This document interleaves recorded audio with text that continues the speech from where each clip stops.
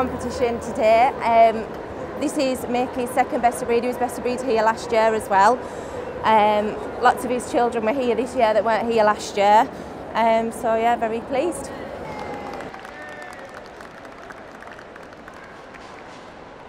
He was showing really well today and I knew he wasn't going to let me down. So yeah, I was pretty confident that he would put on a good performance. It's always quite a big thing for a dog, especially one of these, to go into the big ring with all the lights and the cameras and everything. So yeah, a little bit nervous, but he's done it before. We did it last year, so I'm sure he'll be okay this year.